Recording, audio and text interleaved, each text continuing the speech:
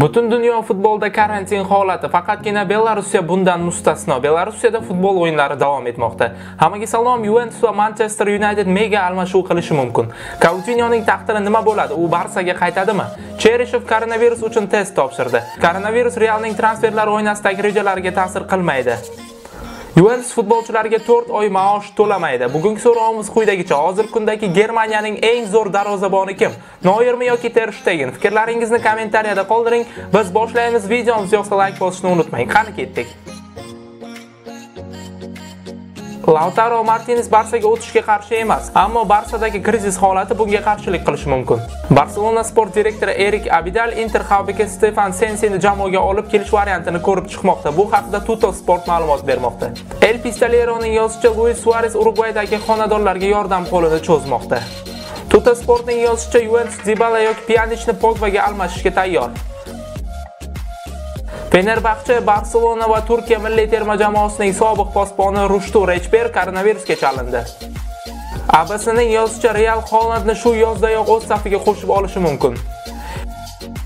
Cheverining aytishicha, UEFA may yoki iyundan boshlab barcha chempionatlarga start berishi mumkin, yo bo'lmasa mavsum rasman tugatiladi. Barsa, Real, Bavariya va Chelsea Espanyolning 18 yoshli futbolchisiga qiziqib qolgan deb ma'lumot bermoqda insider Gianluca Di Marzio.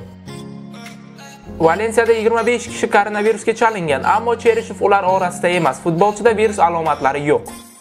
Barsa futbolchilari rahbariyatdan norozi. Ularning so'rovi quyidagicha: nega Real futbolchilari karantin vaqtida ham maoshlarini to'liq olishyapti, bizda esa unday emas.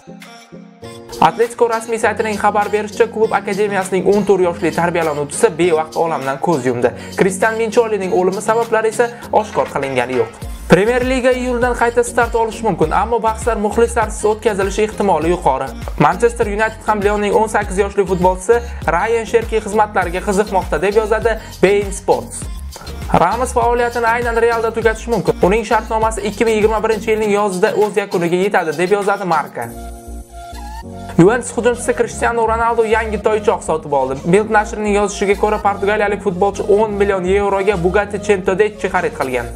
Real yozda 4 futbolchi bilan xayrlashishga tayyor. Markaning yozishicha, klub tarkibida katta maoshga ega, ammo deyarli o'yin amaliyotisiz qolayotgan aksariyat futbolchilarni yozgi transfer oynasida sotib yubormoqchi. Klub qora ro'yxatida Gareth Bale, James Rodriguez, Lucas Vazquez va Mariano Diaz singari futbolchilar joy olgan. Bu futbolchilar yangi mavsumda klub rejalaridan o'rin olmagan. Jamoa rahbariyati yana 4 nafar futbolchi Marcelo, Luka Modric, Nacho va Brahim Diaz bilan uchrashib, ularning keyingi taqdiriga oydinlik kiritadi, deyiladi xabarda. Ma'lumot uchun oldinroq Madrid klubi yangi mavsumda ijoradagi 2 futbolchi Real Sociedadda Martin Ediger va Borussia Dortmundda Ashraf Hakimini ortga qaytarishga qaror qilgani haqida xabar bergandi.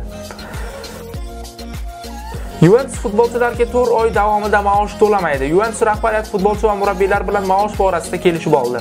Klub rasmiy sayti xabariga ko'ra, futbolchilar 4 oy mart, aprel, may, iyun oylarida maosh olishmaydi. Shu orqali klub 90 million yevroni tejab qoladi. Ushbu mavsum boshlansa, maosh 2 barobar ko'tariladi. Eslatib o'tamiz, A Seriya o'yinlari ham noma'lum muddatga qoldirilgan. Do'stlar, bu sizga yetkazmoqchi bo'lgan so'nggi xabarimiz edi. Voqealar rivojini onside.uz sahifalarida kuzatib boring. Kanalimizga obuna bo'ling. Videomiz yoqqan bo'lsa like bosishni unutmang. Keyingi dasturlarimizda ko'rishguncha salomat bo'ling.